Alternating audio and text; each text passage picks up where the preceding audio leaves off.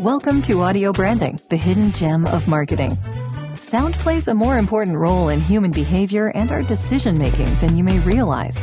In this podcast, I'll help you understand the art and science of sound so you can better influence others in business and your life. I'm your host, Jodi Krangle. Let's delve a little deeper.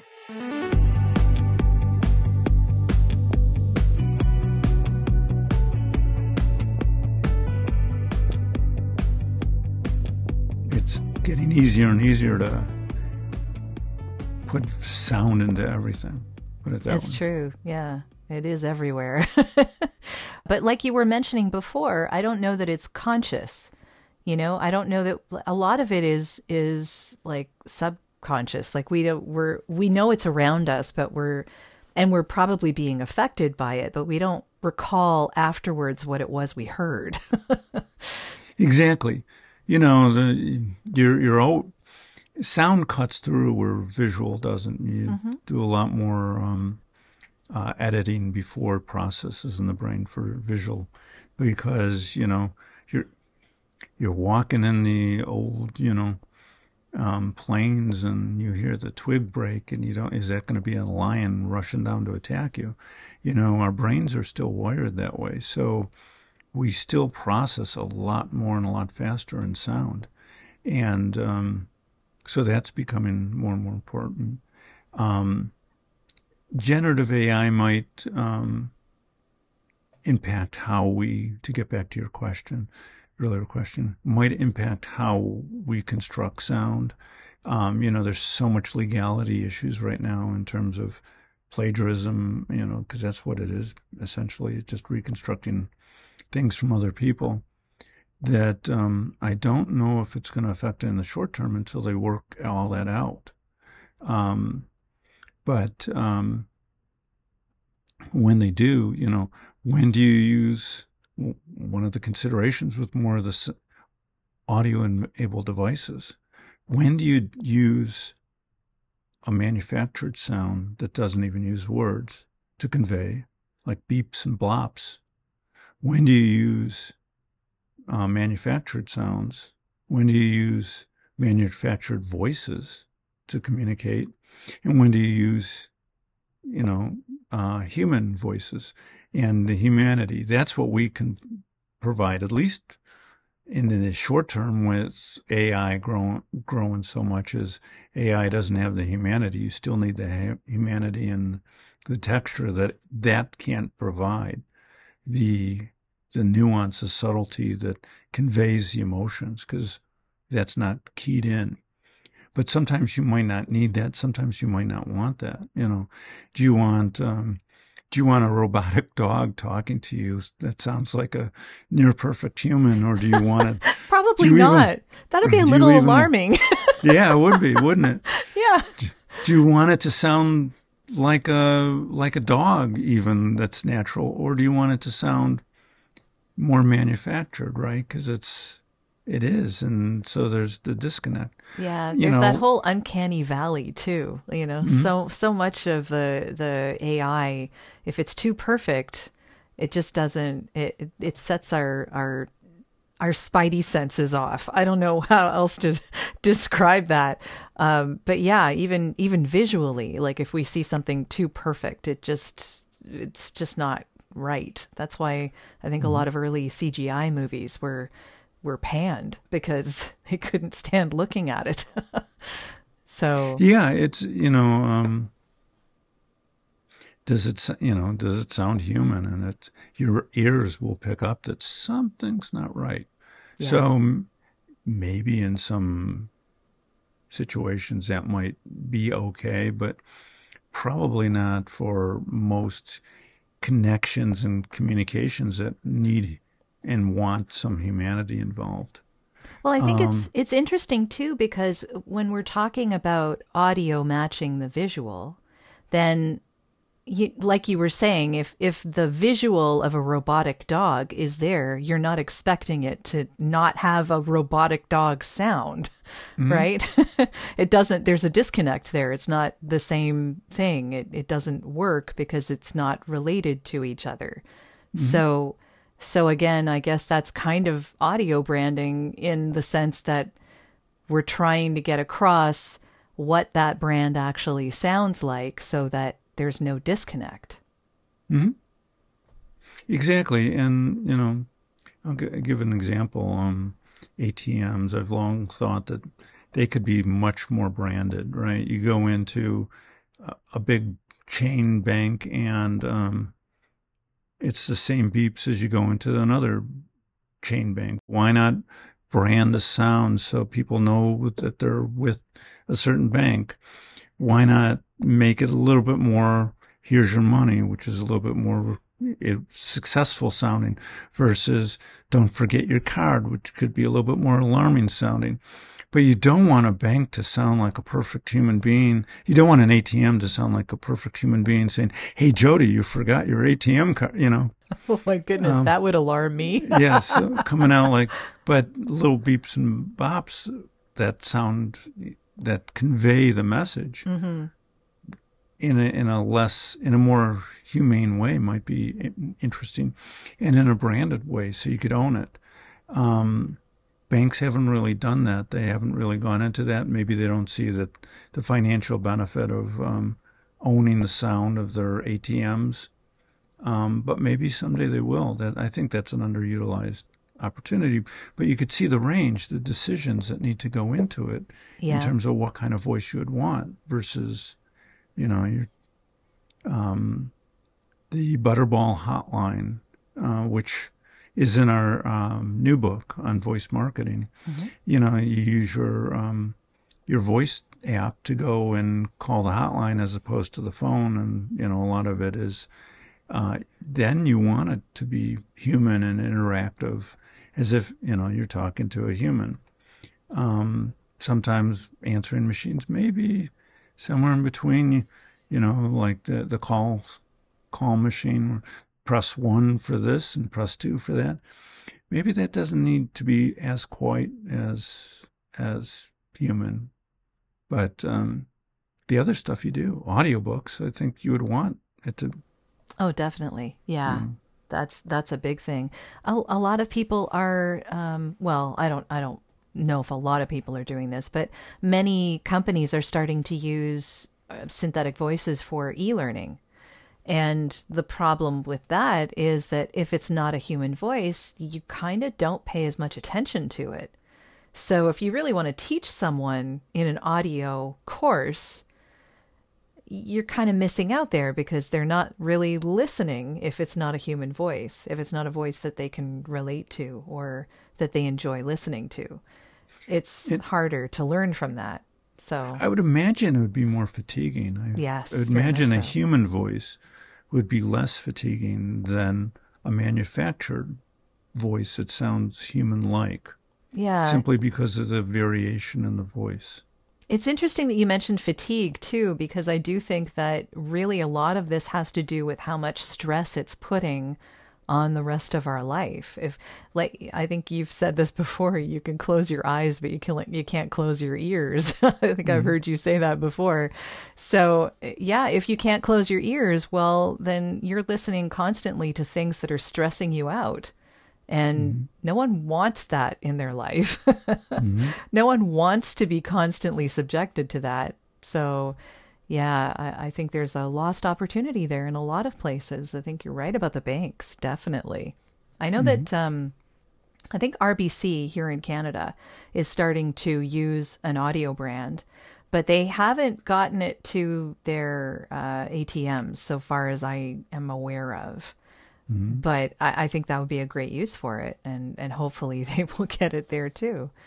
It's it's different here in Canada though because I think we have like five big banks. There's like not that many, But so it still might make you feel better about oh, using totally, the one of the five that you're stuck with, right? totally, Um, yes, yeah, and part of that is, part of that is about the experience and what kind of experience you want to give to your customer, hmm, and you feel better about that experience that you had afterwards. And so, why not make it better for not a lot of extra effort? very true, yeah.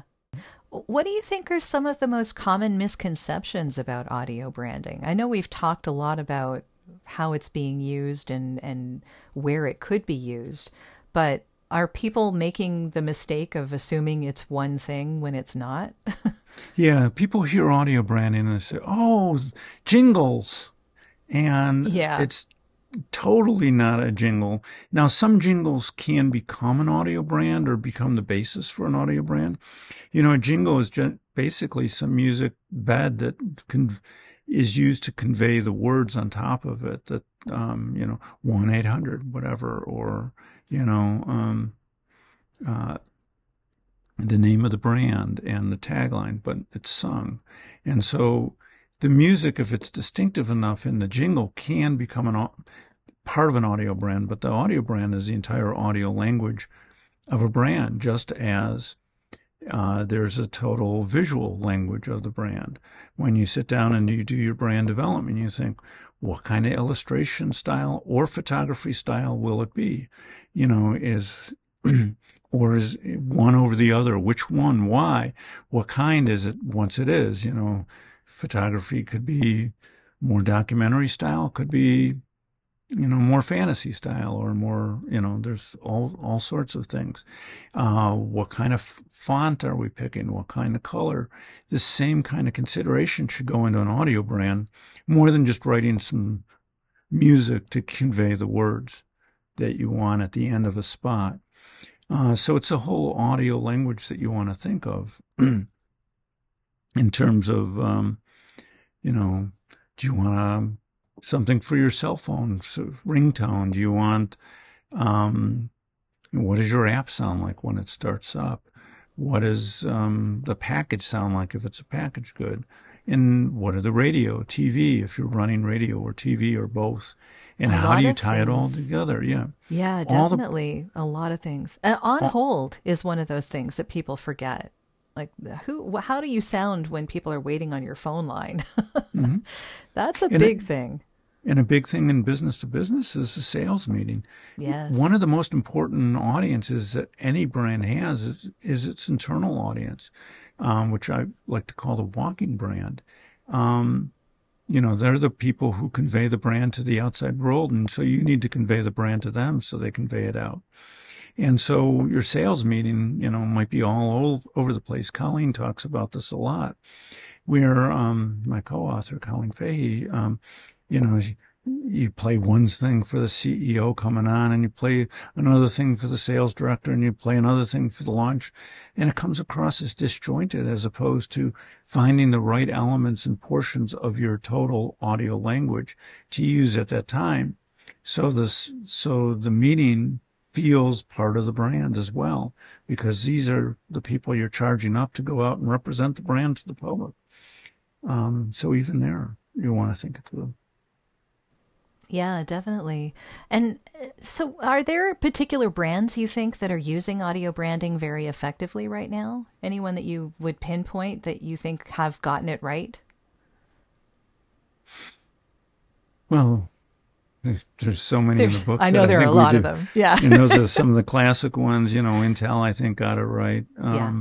Though in many ways that is more of an audio logo than a full blown audio brand, but that's all they need. I think United got it right, though they didn't construct their own unique audio brand. So it's interesting what happens with public domain for that song. It list goes on and on. So. Yeah, I'm sure there are a lot out there. I was just wondering if you had a favorite. Well, and I believe this was done by the agency that Colleen has at CCM Sun, but I really like the USAA. I think that fits psychographically, the way the call out is done fits the brand so perfectly. USAA! Yeah. It's a brand I've touched in other ways in my consulting, so I know the brand, and when I heard that, that's right. That's really great. Yeah. the one thing about audio brands is it's supposed to enhance your recall, and it's not. There's a lot of insurance audio brands that are coming to mind nationwide. I think that actually started as a jingle and is becoming more of an audio brand. I think that's done right. I think the Netflix startup is right on. The Apple laptop or Apple computer startup sound is right on for their computers. That has a positive, oh, my computer's working. Right? Yeah, we want it to work. Yes, the way the sound is, it sounds like it's supposed to be working. Yeah, that warm, welcoming sound. Yeah, so they're doing it right with that. You know, the Snapple jar lid, a brand that's 100% in all areas. I don't know, but because I'm giving you a little examples. Yeah, little snippets of it's hard to get it right all around. And all of these audio brands have one thing in common, and that is that they are constantly in use. So one of the things that I am always interested to find out from companies that are interested in using audio branding or companies that use it, how often are you going to use it and where are you going to use it? Because the problem becomes if you get it done and you spend all this money and then you don't use it or you don't use it consistently, it's not going to work for you as well as you think it should. So, you know, things like the Intel, like I know the Intel bong was like on every commercial for years and years and years because they were partially helping to buy the advertising and just said, just put our Intel little logo and sound on the end of your commercial and we will help fund it. And, you know, that's all they did. And it was fantastic because you heard it so many times that you couldn't forget it. And, you know, if you have an audio brand, using it is really the key. Yeah, you gotta, well, same thing with, it's always easier to brand and reinforce a brand when you have more money to be more in people's faces. But if you are a niche brand and you're reaching your niche really regularly, they will see it and use it. But yeah, you really do need to do a touch point study and figure out where are you going to use it and how are you going to use it. You know, the Pickles was basically radio because that's all we had. But it would be interesting just to think about where we could have done it. You know, this was years ago. Yeah. So old. Some of this is, you know, pre-cell phone. There was a life like before the cell phone. Which has really changed a lot of the audio landscape too, you know. It has. It has. And a lot of us are listening to a lot of this on our cell phones. I mean, people listen to podcasts on their cell phones all the time. So podcast advertising and all of that goes into that is another touch point. Being on hold, actually, on your cell phone often.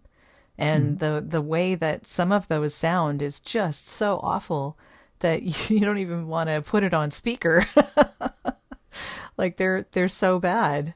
I don't know. I think a lot of people miss out on the places that they could use that audio brand simply because they're just not thinking about the breadth of it. And I think, like you were explaining what audio branding really is, I think a lot of people mistake it for either just a jingle or just a sonic logo, and they don't really understand where those touch points could be. And I think if you're going to spend money on this, it's really important that you understand, like you were saying, have a touch point plan, because otherwise you're wasting money. And any good brander should do that because they should do it for visual as well. Yes. Where are we going to place our message? It's really more of a map in the day of your prospect. So where are they going to encounter your brand? And every encounter, how can you bring your brand to life in the fullest way possible? Yeah. Where do you think the future of this is going? What can you see audio branding doing in the future? Or maybe just like sound in general, I mean, for advertising. Well, audio branding is one of the things we haven't talked about yet is, cross-border communication. So like audio branding is really, really big in Europe because there's so many languages spoken, and you can have an audio brand that speaks across the borders and still conveys the brand essence. And probably, as America continues to diversify, that will become a bigger issue here as well. So you're going to be able to do that. More and more devices are becoming, and things are becoming brand sound enabled. So it's just going to increase that way. As people become aware where they're missing opportunities. And as we live more and more on these things, the phone, it's, then it's going to be, more and more sound enabled.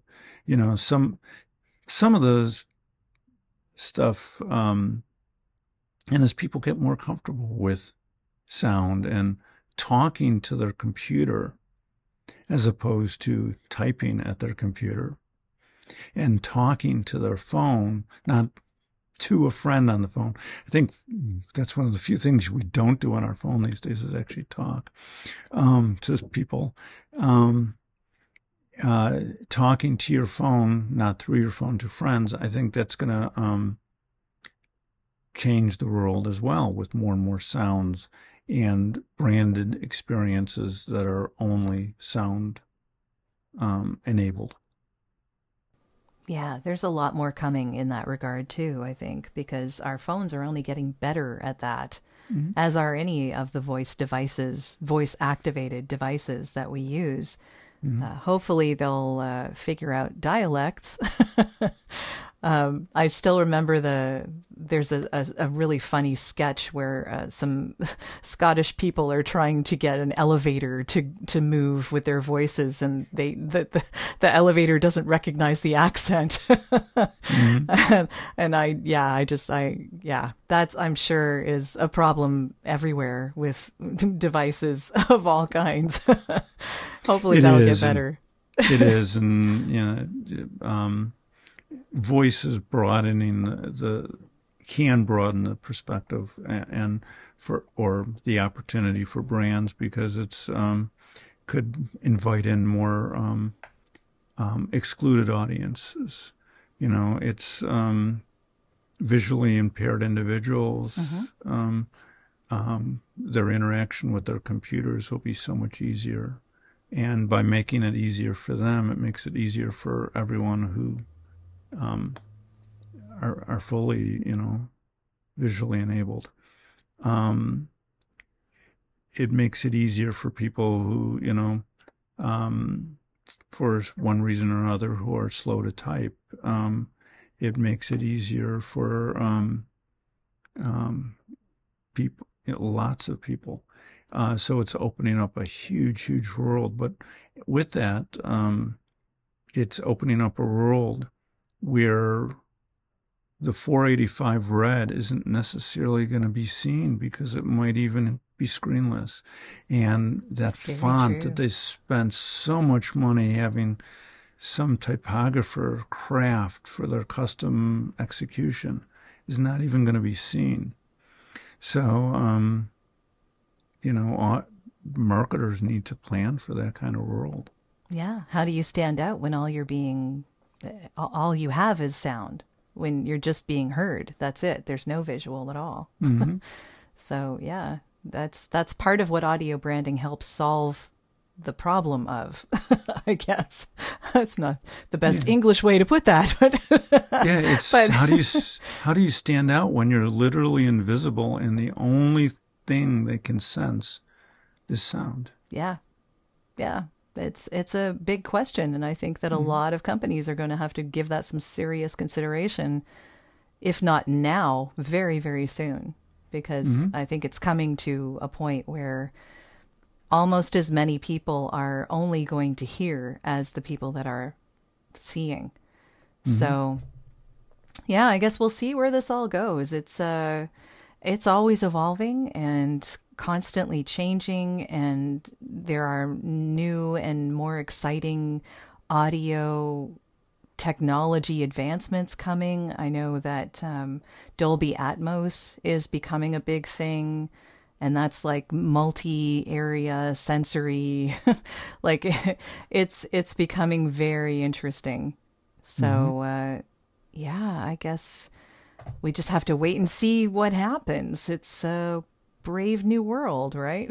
Mm-hmm. Yeah. Exactly.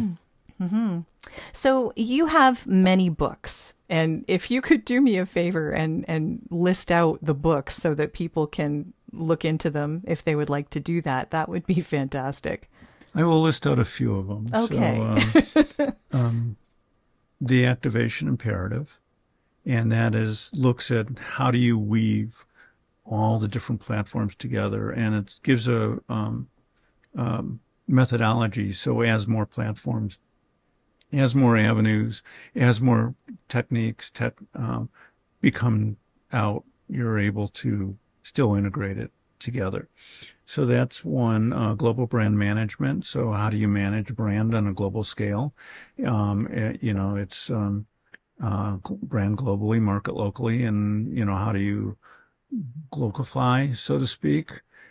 So you need to localize certain things because every area, every audience has different aesthetics and needs and such.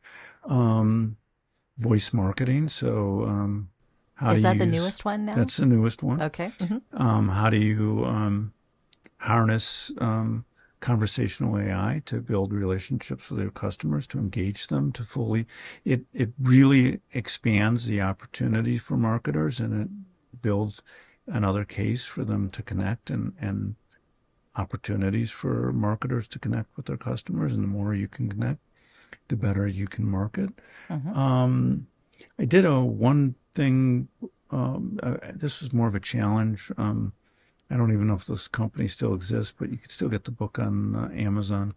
Advertising under an hour, and some students were in an MBA program came up with a marketing plan business. They had to develop a business, and the business they came up with was books that could be read in an hour or less, and It's a on a great general idea. topic.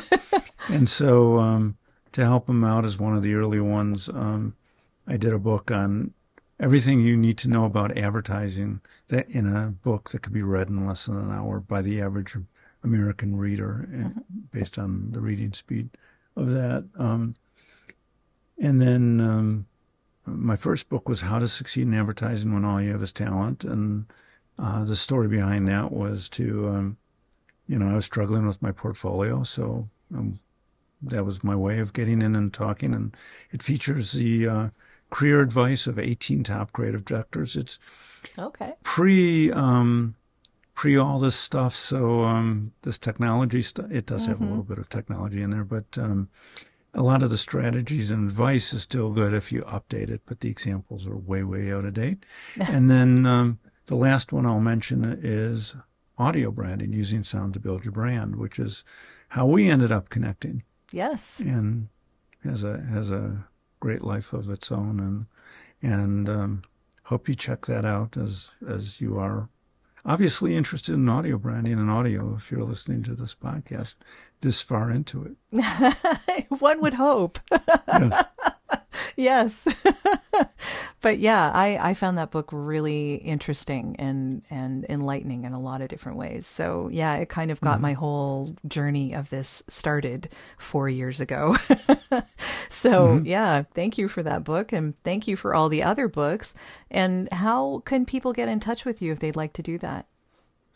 Larry Minsky via LinkedIn is an easy way. Google my name, and my Columbia College Chicago email addresses pop up. So you could always do the old school way as that.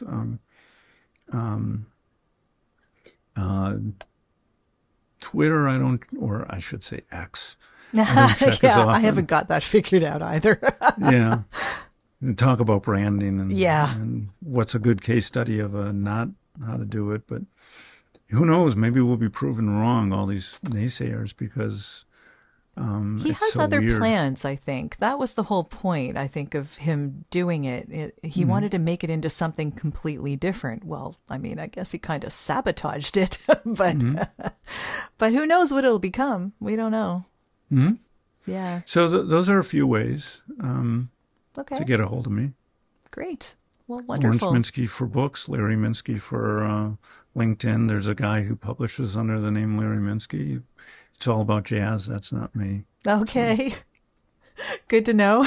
I just gave a plug to somebody I don't know, but I know the name because why not? Published.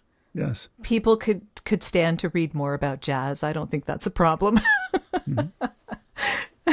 Well, thank you so much. This has been really fantastic, and I learned a lot, and I hope you enjoyed yourself. I enjoyed myself for the first, went fast. Thank you for having me. Thank you so much. Well, that's the end of this episode. Thanks for listening. And if you like what you heard, why not tell a friend about this podcast? It's available in all the usual locations. Until next time.